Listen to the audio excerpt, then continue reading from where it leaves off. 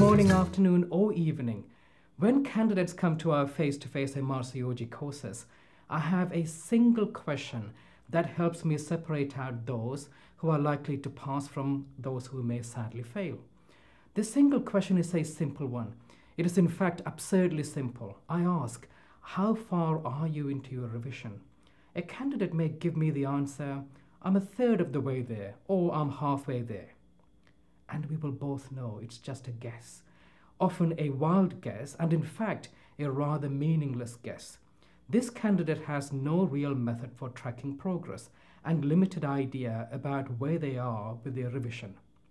The odds are not in their favor. Now contrast this with another candidate who gives me this answer. When I checked last night, I was 68% there, and given we have 42 days to the exam, I feel confident that I'm on track. This candidate has a method for tracking progress and seems to have a plan. You start to feel confident about this candidate, don't you?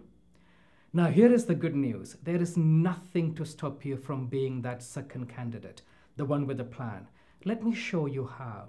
It's a 5-step process.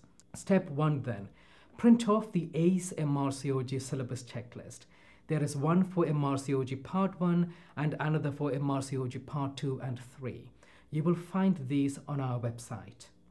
The checklists have more than 500 items. By the way, if you think I have missed anything out, do please let me know. Step number 2. Now work through the list item by item and RAG rate it. RAG rate it, you ask? RAG stands for red, amber, and green.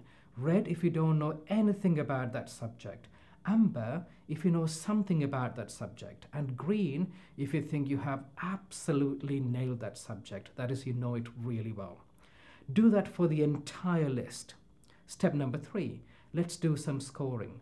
All the greens get a score of 1. All the ambers get a score of 0.5. And all the reds get a score of 0. Count all the greens and all the ambers. Say you had 170 greens and 40 ambers. Your total score will be 190. Step number 4. Work out your percentage progress. For that, you simply divide your total score by the maximum available score and then times it by 100 to get a percentage. The MRCOG Part 2 syllabus checklist currently has 502 items in it. So the percentage progress for our candidate will be 190 over 502 times 100, which is 38%. Not halfway there, but 38% there. Step 5. The final step is documenting your percentage progress on your exam countdown calendar. What is that, you ask? Let me explain. You get a calendar, you mark the date of your exam as day 0, and then work back all the way to today's date. And here you put 34%.